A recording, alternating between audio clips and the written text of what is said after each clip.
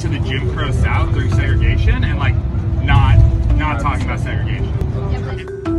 Like, how would anyone know where the West Bank was? Because this map, like, Israel is not gonna pay somebody to come and speak to you. I want to ask you, like, these maps, are these the ones that Birthright gives to everyone? Is this the one that like all Israel Outdoors trips get? Because I mean, like, literally, if I hadn't asked anything, like, how would anyone know where the West Bank was? Because this map doesn't say anything. So Israel sees the West Bank is part of Israel, and Israel does not put anything on our maps around the West Bank, because the West Bank is just like Tel Aviv or Jerusalem. I mean, literally, like I said, erasing Israel, the fact that Palestine even exists, though. Palestine, if you ask anybody in Israel, But it's not fair. I think the real issue is that it's inappropriate for like all of us to be told that the belief, like to be shown this map as if this is the truth, when like only Israel and the Israeli government seems to think that the West Bank is part of Israel, when the entire international community and Palestinians themselves would never say that. And the reason is because the people who live there can't vote, they're under military occupation, their water is being controlled by somebody else and they can't get enough access to it. And I mean, their lives are made like a living hell because they can't even like see their families in Jerusalem. They can't get to other cities because the roads are constantly controlled and they have to go through all these checkpoints.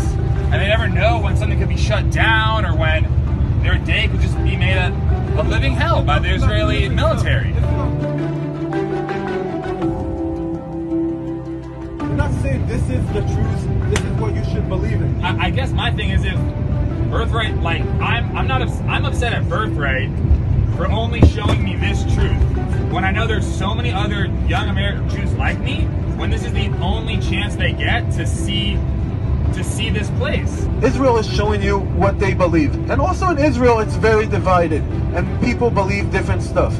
But the West Bank is part of the state of Israel, it's part of Israel, and that's what the Israeli government is showing you, the country of Israel. But I guess what I'm trying to figure out is, what is the Israeli government's agenda, and what are the other donors to Birthright's agenda in showing us these maps and not talking about the West Bank and the occupation? Is the agenda for all of us to go home and believe that Israel is this great country that's not enforcing a military occupation?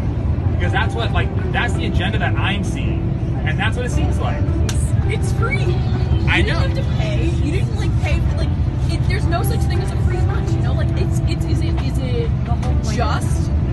But like we are receiving one side of the argument because only one side's paying for us to be here. But also, it's like taking responsibility for your own community. Like, this is the same way that I feel responsible to stay politically engaged in the U.S. around issues I care about, not just because me, myself, am not a racist person. I feel responsible for looking out for other white people to not be racist. The same way I want this trip to be good for other Jews.